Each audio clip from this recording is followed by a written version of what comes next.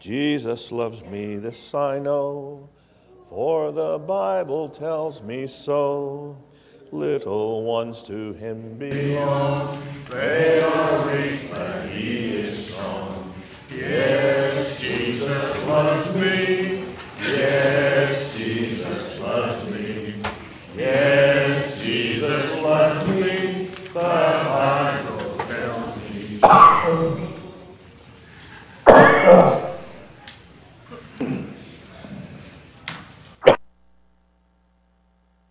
I've already got some.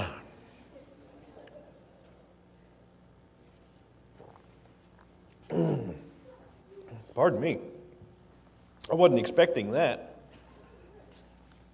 And you weren't either, were you? Does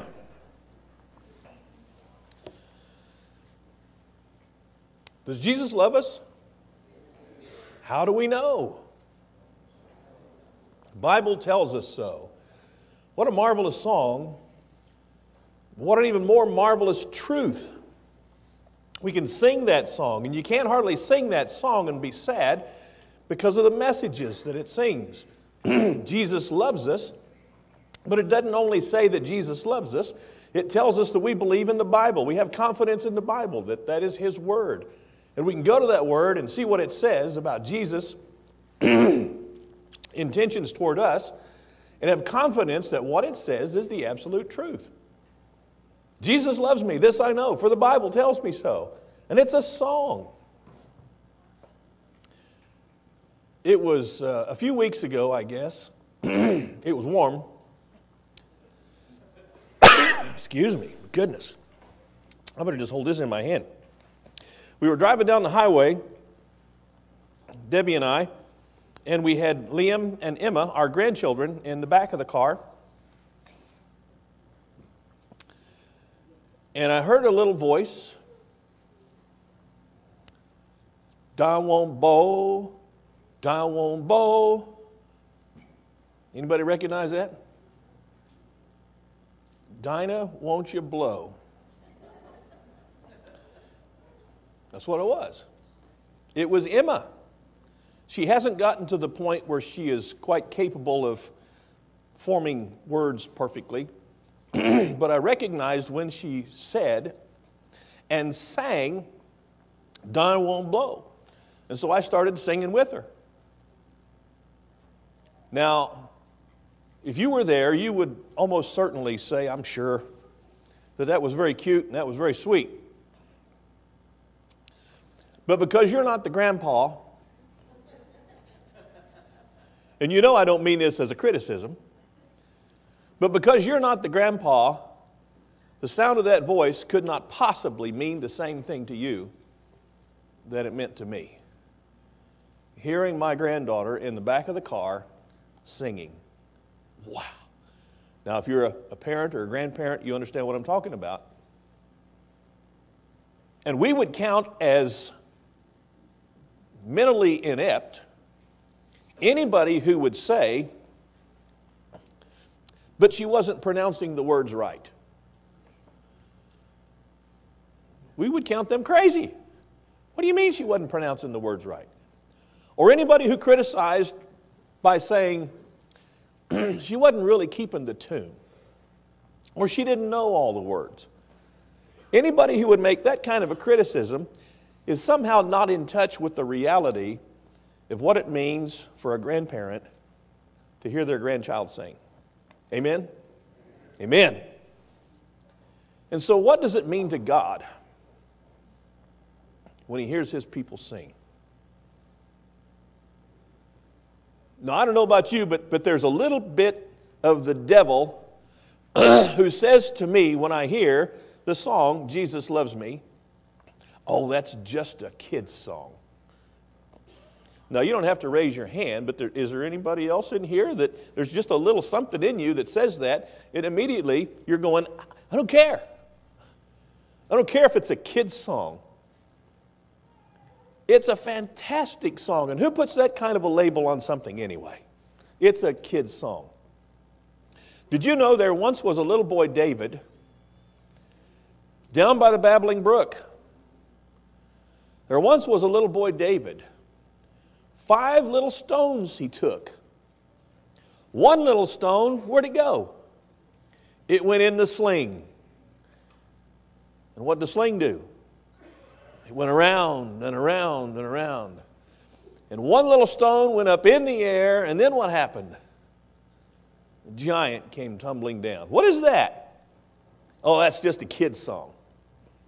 No, that's a recounting of a historical event where God intervened through His son, David, and saved a people from the domination of their enemies.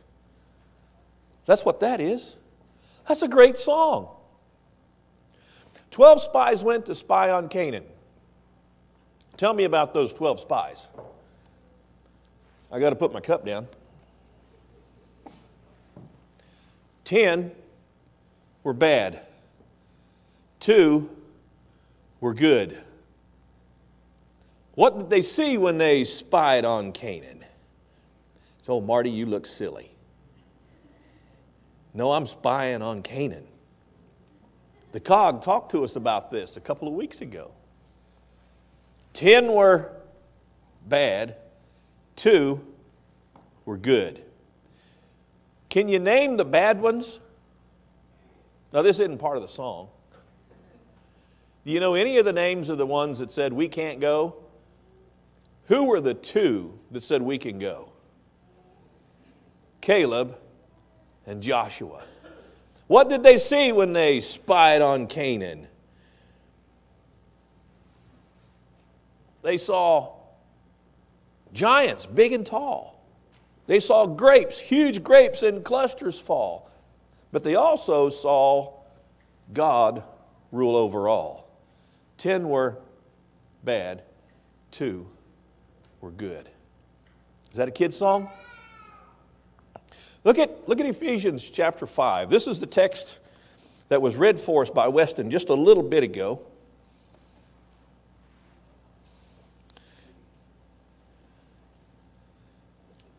Probably, if you're a member of the church, you've heard this, you've read this about 1,000,000 times.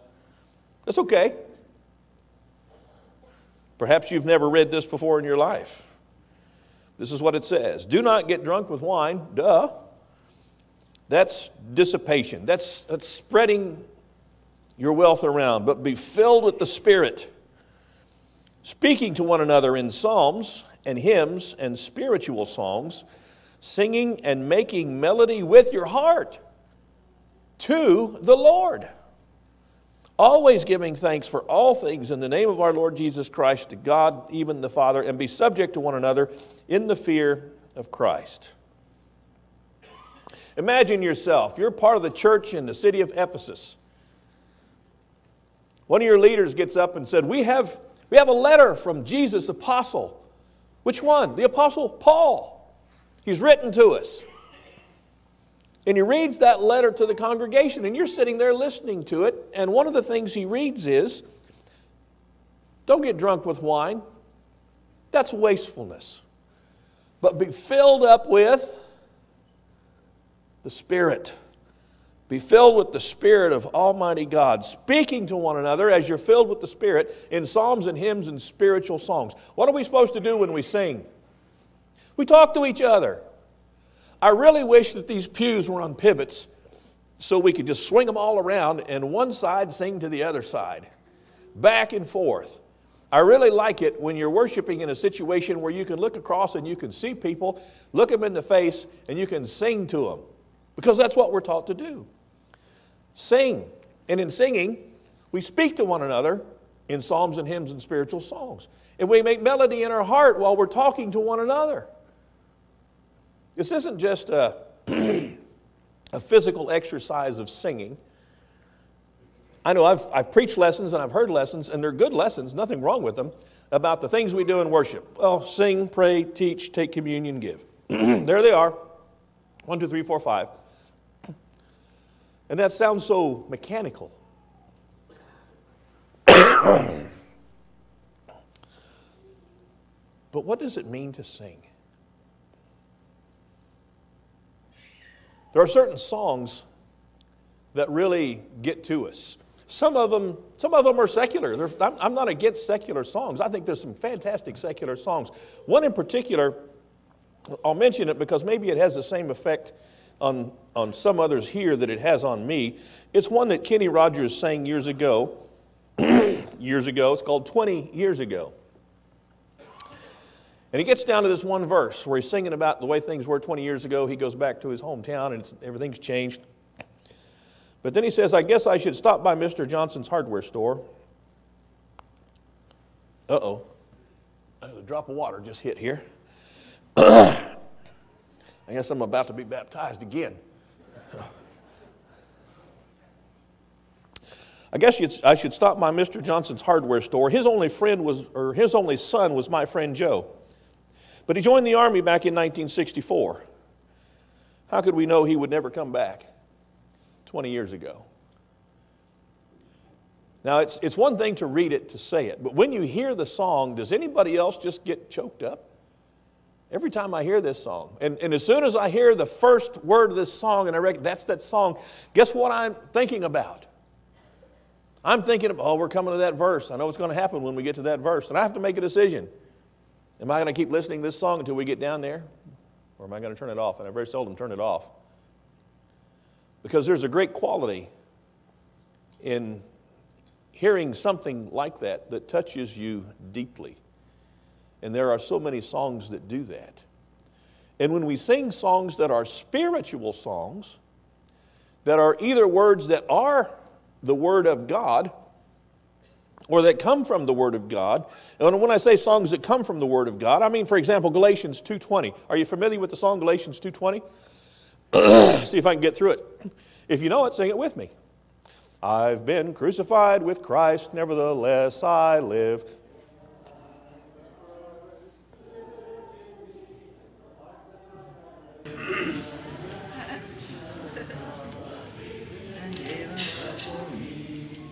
Now, I don't want to embarrass anybody, but how many of you have been singing that and had no idea that that was Scripture?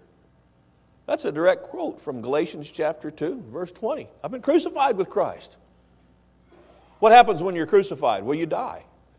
I've been crucified with Christ, nevertheless I live. Yet not I, but Christ, who lives in me. And the life which I now live, I don't live it in the flesh. I live it by faith in the Son of God, who did what? Who loved me and gave himself for me. Now, sometimes you can learn a song and you can know the song so well that you can just sing right through it and you don't even know what you sang when you're done. That ever happened to you? Duh. About 3 times a week.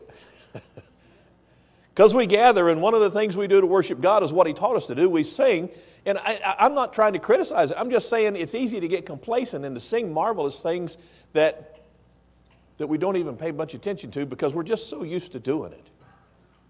I like it when we're led in new songs because that forces me to pay attention.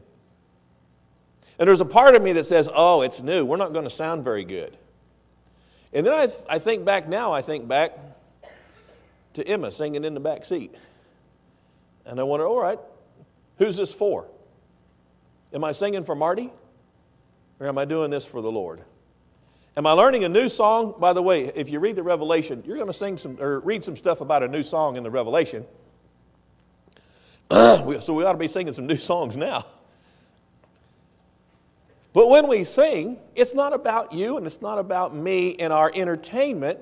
And I think that's a problem we have in our present culture because so much of this is based on quality of the voice, quality of everything, except the heart.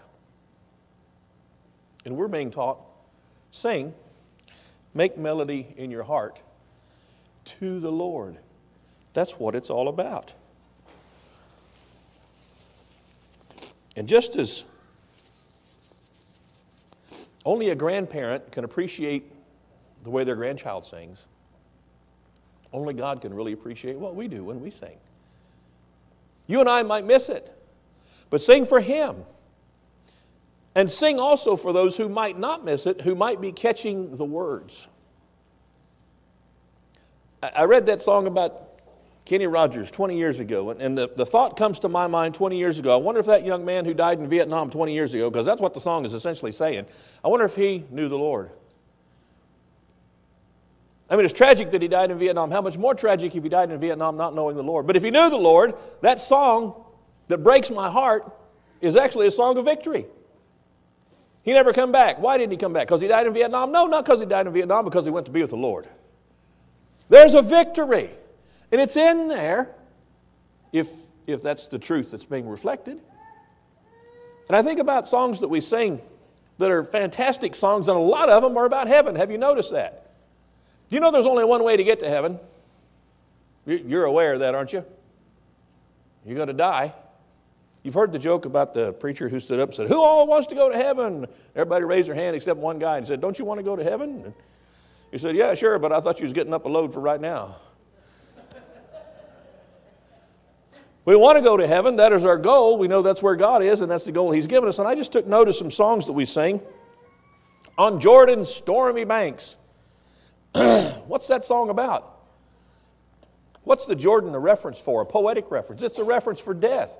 Passing over Jordan. Where are we going when we pass over Jordan? Going to the promised land. To Canaan's land, I'm on my way. Where's Canaan's land? Well, you're going to die. You can't get to Canaan's land without dying now.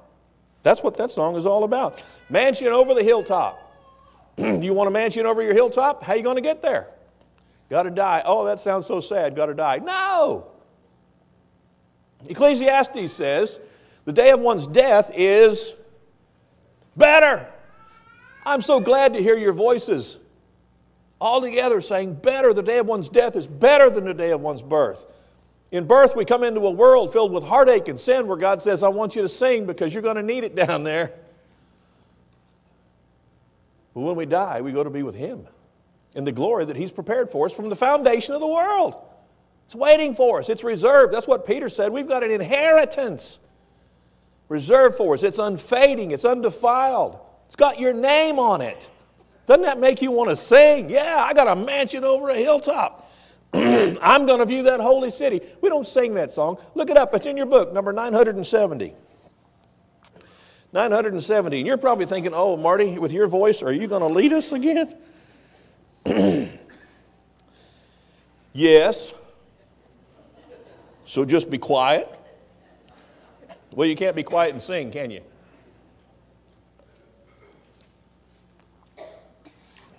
$970. Now, honestly, I didn't learn this song with a book. So right now, I'm not paying any attention to the music. I'm just going to sing it the way I know to sing it.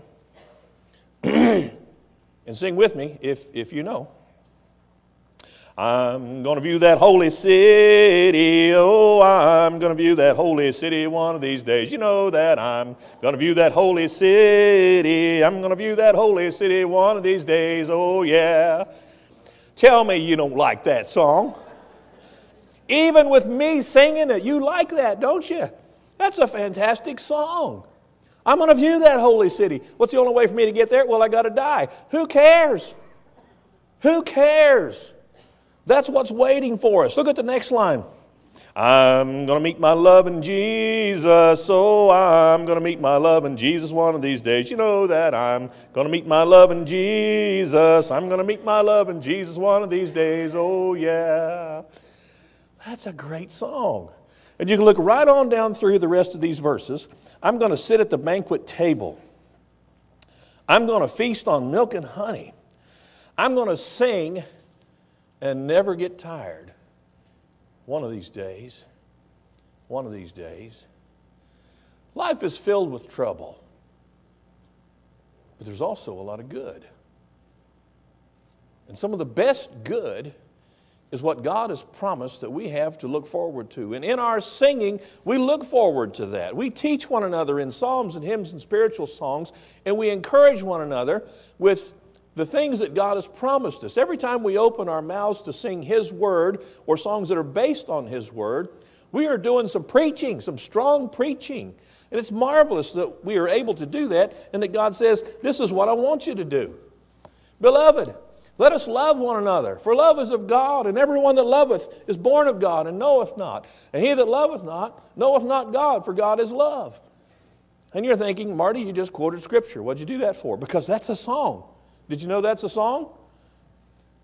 Where's that text come from? 1 John 4, 7 and 8. Beloved, let us love one another, for love is of God, and everyone that loveth is born of God, and knoweth God. He that loveth not, knoweth not God, for God is love. God is love, beloved. Let us love one another. 1 John 4, 7 and 8. Now, how good you are at memorizing Scripture. Probably most of us would say, oh, I'm horrible at memorizing Scripture. Make a song out of it. Galatians 2:20, we just sang that a little bit ago. Do you remember? If we sang it again, would you be able to sing it? I'm crucified with Christ, nevertheless I live. Yet not I, but Christ liveth in me. And the life which I now live in the flesh, I live by faith in the Son of God, who loved me and gave himself for me. Scripture. 1 John 4, 7 and 8, we just sang that. 23rd Psalm. How many songs have been made out of the 23rd Psalm? How about this one? Sing it with me if you've ever heard it before. Joy to the world, the Lord is come. Let earth receive her King. Let every heart prepare him room. And heaven and nature sing, and heaven and nature sing.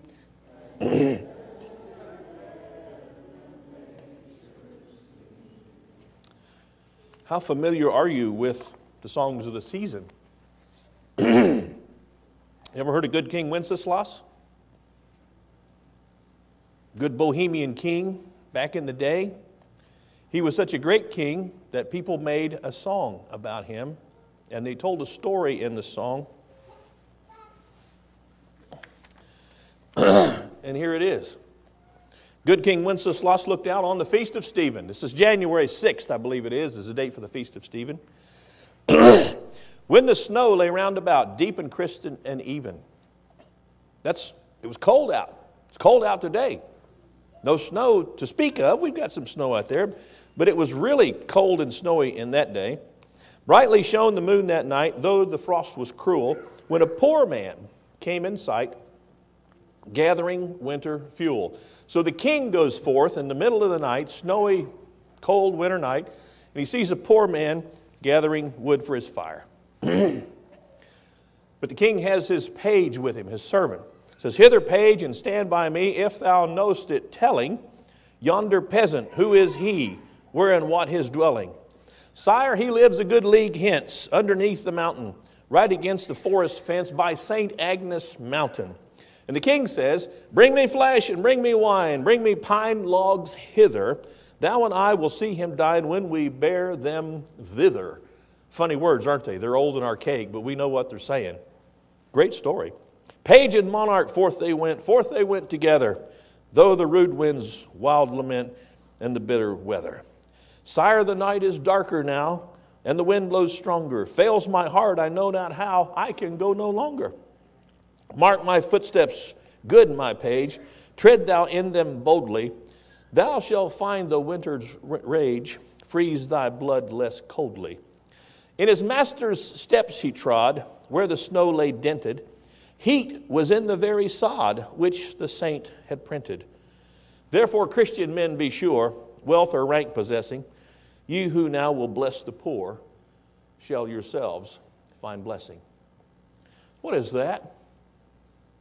It's a story about a king that the people revered. Why did they revere him? Because he was a godly, just, righteous king. You look back through history, you don't find as many of those as you should. But this is one who was. And so the people said, let's make a song about it. And in making a song about it, they tell a story that inspires us today of a king who went forth when it was not a comfortable time to go forth. And he went forth and he saw someone in need. And he said to those, to the one who was his servant, he said, let's you and me together go get some stuff. And let's take it to this. Let's get something to eat, something to drink. Let's take him some pine logs so he can live through this night in comfort and warmth with a full belly and satisfied. That's what he did. And the page says, oh man, I don't know if I can make it through this snow. It's so cold. And the king says, you walk in my steps. And if you walk in my steps, it won't be quite so bad. Is that not a sermon? put this song, and you and I look at this song and we sing it, and well, that's us and Jesus. That's Jesus saying, come on, let's go out into the world where it's dark and it's uncomfortable, and we're going to find people who are in need. And as you and I go forth together, this is what we're going to do. We're going to find ways to serve them. We're going to love them. We're going to care about them. We're going to make sacrifices to make sure that they're warm and comfortable or whatever it is that they need. We're going to preach the gospel to them through our service. It's not just a song, is it? It's so much more. It's so much more. I like the fun songs. I like hang me, dang me, dang me. They ought to take a rope and hang me. High from the highest tree, woman, would you weep for me? Boop, boop, boop, boop, boop, boop. Anybody know that song besides me? Okay. Now that's just a goofy old song. But it doesn't really compare, does it? I like Dead Skunk in the Middle of the Road. I've told you that. And we can relate to that here in Oklahoma, but that's just a goofy old song. But Good King Wenceslas, Joy to the World, What Child Is This? Wow. You look at the lyrics of some of these songs and the messages they bring. We Three Kings. What three kings? Bringing gifts. To whom? To the Christ child. That's what all these songs are about. They're the songs of the season. And God has said, I want you to sing. I want you to sing. I want you to make melody in your heart. I want you to speak to one another, and teach one another, admonish one another with psalms and hymns and spiritual songs. And how many of us have found comfort just in the memory of a song that we might have just sang by our lonesome? But it was a song that meant something to us, and so we sang it going down the highway. And it gave us comfort, gave us encouragement. We preached to ourselves the sermon of that song, and it did us a wonderful amount of good. I thank God for songs. I thank God for the ability that He's given us to recognize everything about music and to appreciate it and to enjoy it. What would life be without songs? And without songs that teach these kinds of lessons? Well, this is the lesson this morning. I want to close with the idea that when you read in the Revelation, we read about a new song. Not the new kind of song that we sang this morning, but a new song, one that the saints will sing, that God will give them. And in a sense, He's already given us a new song. In the kingdom, we sing a new song, different from the one we sang when we were in darkness. But when the Lord returns that final time, don't you know there's going to be some singing, there's going to be some shouting, there's going to be some hallelujahs and praise the Lord. If we can speak at all for the awe that impresses us on that time and in that day, we will sing and we will shout and we will praise the Lord. Now, if you're not in Christ, you won't be singing that new song. You'll be singing a completely different, very sad song if you sing at all. So this morning, as we close, I want to invite you and extend the invitation that Jesus has extended. Even there in the Revelation, 3rd chapter, He said, behold, I stand at the door and knock. If anyone will open to me, I'll come in and we'll dine with Him. If that's what you'd like to do this morning, we're going to stand and sing this song of encouragement and invitation to you, that you might come forward and let us know how we might serve you. Let's stand and sing together.